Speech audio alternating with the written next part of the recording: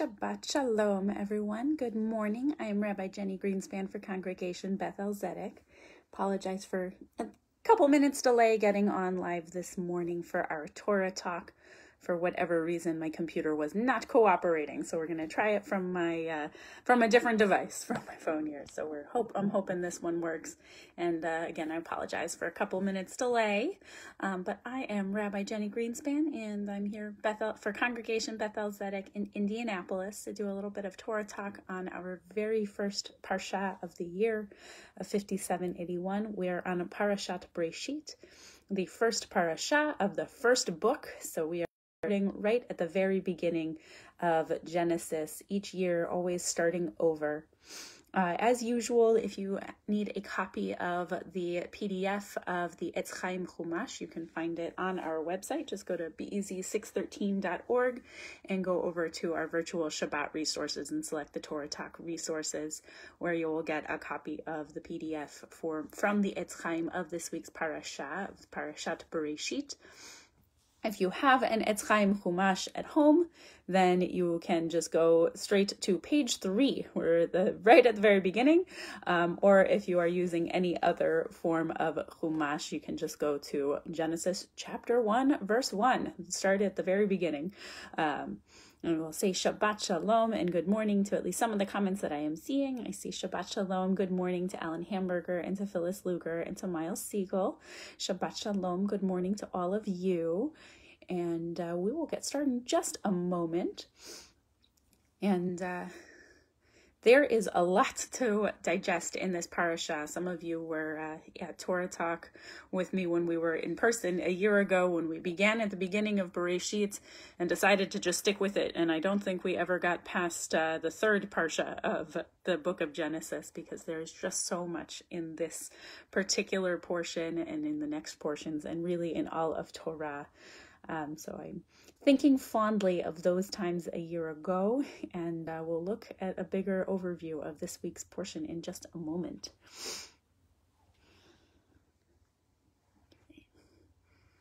All right, so this week's Torah portion, Bereshit, was often translated as in the beginning or at the beginning. I appreciate the JPS translation of when God began to create. And I want us to take a moment today to look at what is the process of creation, not the particulars of the story, but the actual how. What are God's tools for creating? So we will go through this. As we go through this portion, I want us to look for two key words. One is said. God said or God spoke, any of those, because God, unlike human beings, seems to be able to create just by words alone.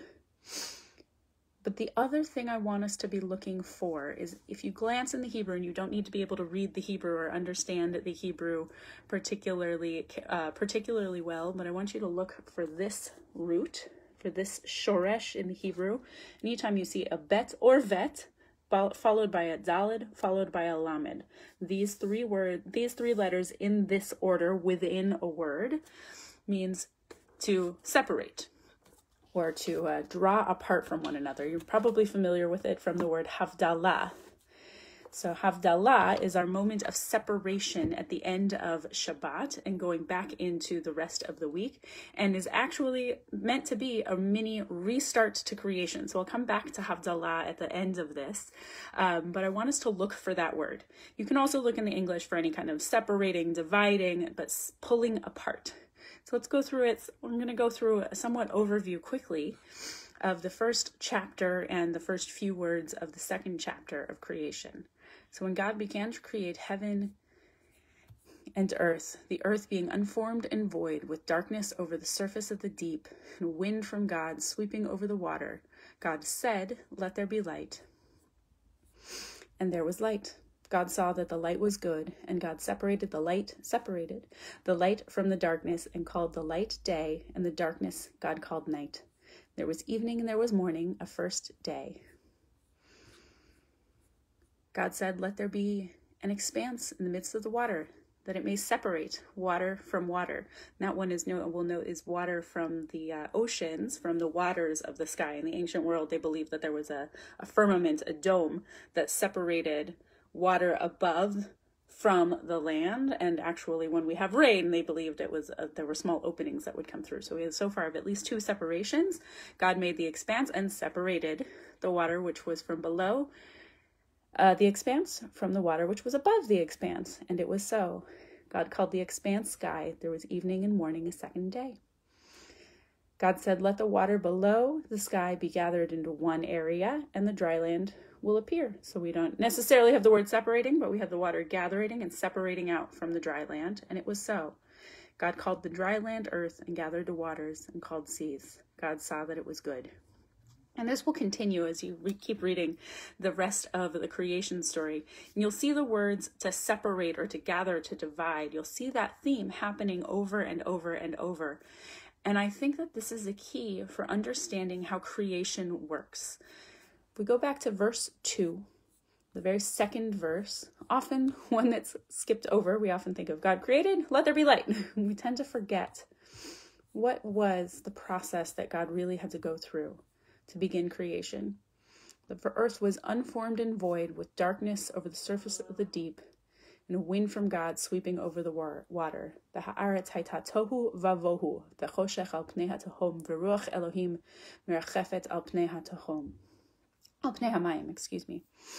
We see God taking some kind of unformed chaos, a mishmash of all of the ability of what may be becoming creation, and God is hovering there and separates it all out. Now, God is able to do that with simply words and pulling.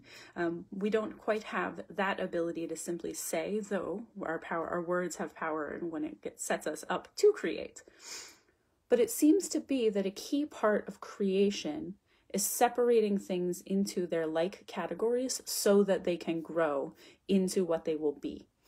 God separates the waters from one to another. God separates the light from the dark, the water from the land, allowing each thing to be its own so that it can grow. And often when we think about creating, we are used to thinking about the chaos. If we picture an art studio, there's a certain amount of chaos there.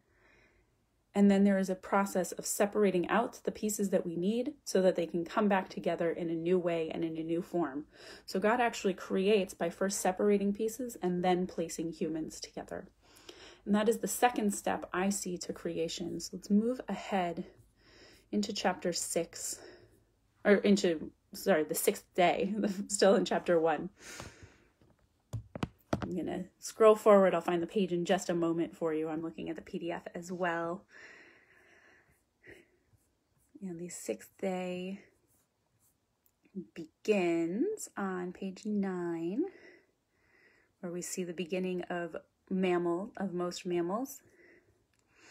And then God created on page 10, Genesis chapter 1, verse 27, God created humans in God's image, and in the image of God, God created them, male and female, God created them.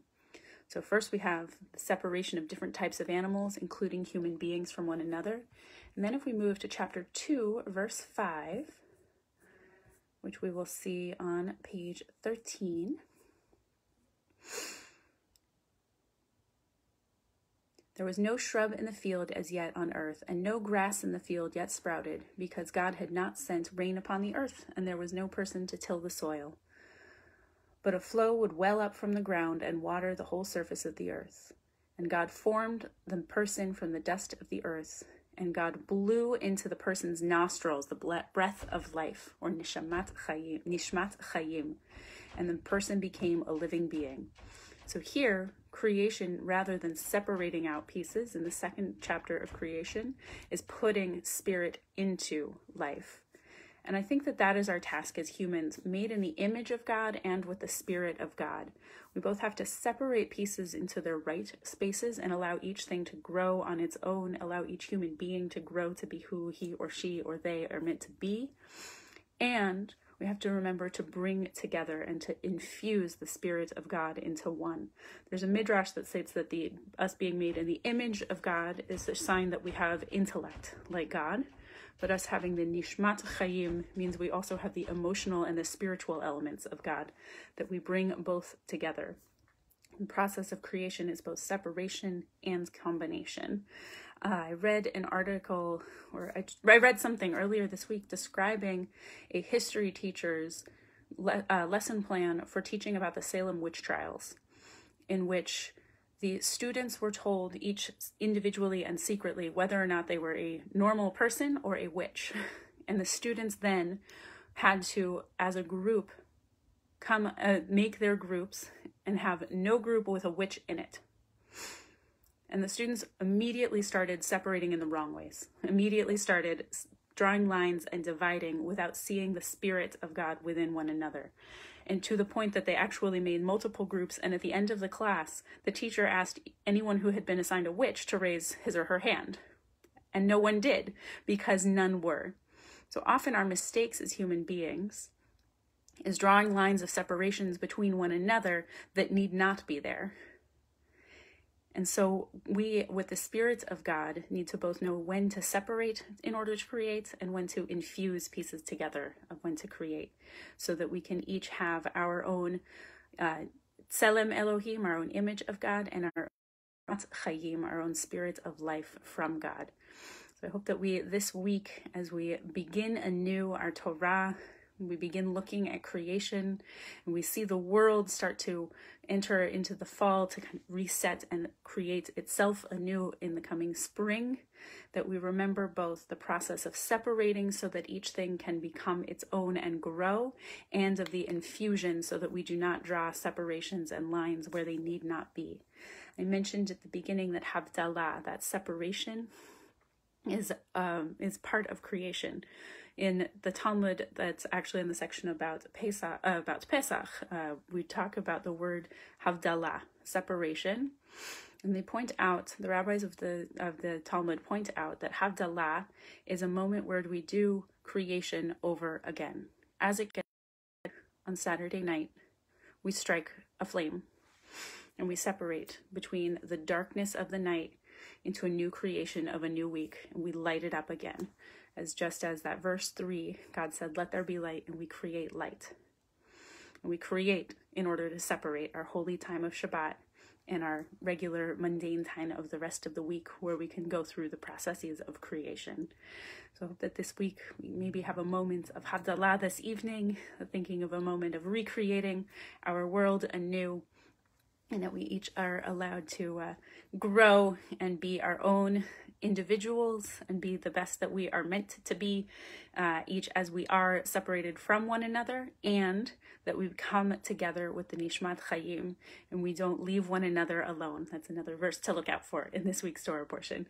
Thank you all for joining me. There's so much going on in this Torah portion. I hope that you will enjoy joining our service later on at 10 o'clock, either on the live stream or on the Zoom, to celebrate our bar mitzvah this morning. If you have either the Zoom link, either from the family or from our congregational email, you are welcome to join on the Zoom, so you'll probably have a better view watching from the live stream. And our bar mitzvah will be pointing out what he finds as a charge in this week's Torah portion for taking care of this planet that was also created for us, or perhaps we were created for it. So I'd like you to tune in then at 10 o'clock with Rabbi Dennis, Cantor Melissa, and our bar mitzvah and his family. And we'll see you soon. Shabbat Shalom. Let's say Shabbat Shalom, and thank you to Carol Steinfeld. Shabbat Shalom to my parents. Looks like they're watching.